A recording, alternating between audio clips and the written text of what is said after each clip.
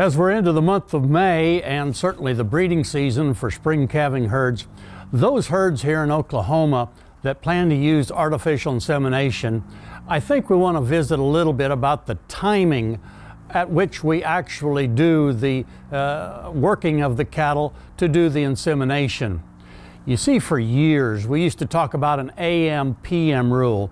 In other words, if we saw the cow first in standing heat in the morning, we'd wait till the evening to breed her. Or if we saw her in standing heat for the first time in the evening, we'd wait till the following morning. That particular recipe works pretty well in areas north of here, up in the Minnesota, the Dakotas, and a lot of that particular data where that became a sound recommendation was done in dairy cattle in that part of the country. As we researched this further, over time, we found there wasn't a lot of difference in conception rates if we just did everything at one time a day. For instance, if we saw a cow in heat in the morning, we went ahead and bred her in the morning. If we saw her in heat in the evening, we waited until the following morning. Here in Oklahoma, in the kinds of warm temperatures that we can have in even May and certainly in June, I think there's another good reason to reconsider this and do all of our breeding in the morning hours if possible.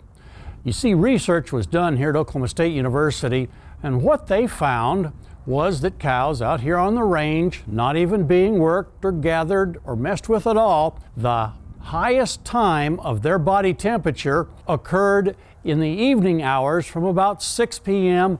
to 11 p.m.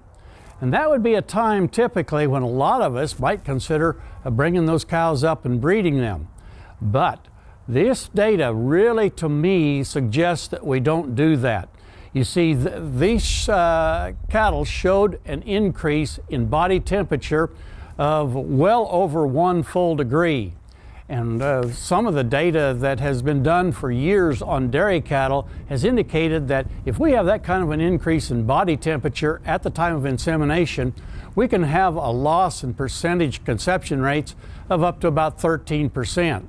So my recommendation is that if we're going to do AI on our cattle this spring, especially in some of those warmer days, let's make sure that we do our gathering and our AI in the morning hours. If you're going to plan a timed AI program, that's going to mean some extra planning to make sure that the actual time that you're going to work the cattle through the chute is in the early morning hours. Certainly try to be done by about 10 a.m. before the actual outside temperature begins to warm up quite a bit and changes the body temperature of these cattle.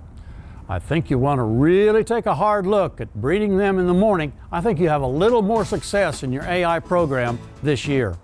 Hey, we look forward to visiting with you again next week on Sunup's Cow-Calf Corner.